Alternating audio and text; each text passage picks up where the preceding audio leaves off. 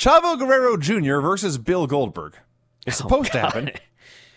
For the second time in a row, or second time on the show, a match is advertised and does not take place because Disco Inferno comes out instead of Bill.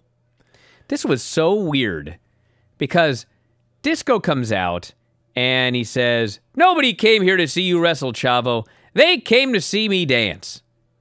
And because we haven't been watching the show, like, I can't figure out what's going on. Is Chavo a babyface or a heel? Doesn't matter. Well, it does matter because when I was watching this, I thought, Disco's right. I'd much rather watch Disco dance than Chavo wrestle.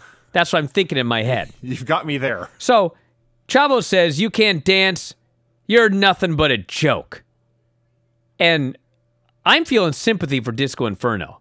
I'm like, man, Chavo's being a dick to this guy. Like, he sucks and he can't dance. Like, he's a Disco Inferno. So Disco says, "Well, I'm not going anywhere," and he lays out Chavo with a chart buster.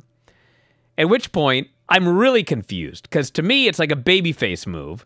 Yeah. But I can't tell if he's a babyface or a heel, because the fact of the matter is the crowd didn't seem to care about anybody. So then Goldberg storms down to the ring, and now Disco's clearly a heel. He wants Goldberg to dance.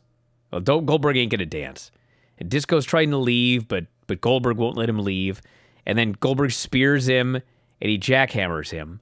And the most notable thing about this is the announcers, they're like, it's Goldberg.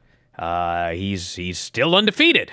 Like, they haven't, like, really figured out this win streak thing yet. Yes. He's just a guy who hasn't lost yet. Yeah. And the fans haven't figured out Goldberg yet. He's only 4 months into his career. So, like, they cheer and everything like that, but this is not where it is in a year, or even like a few months later, where like every time Goldberg comes out, like the show is just red hot. Yeah. Here it was just... He's just a big guy. Here's this big bald guy. He just beat up the dancing dildo. He did his 2 moves. Yeah, we'll move on.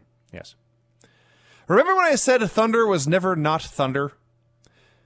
Mike Tenay has to apologize to the viewers at home for the video problems they're having due to, of all things, thunderstorms. How about that? It's amazing.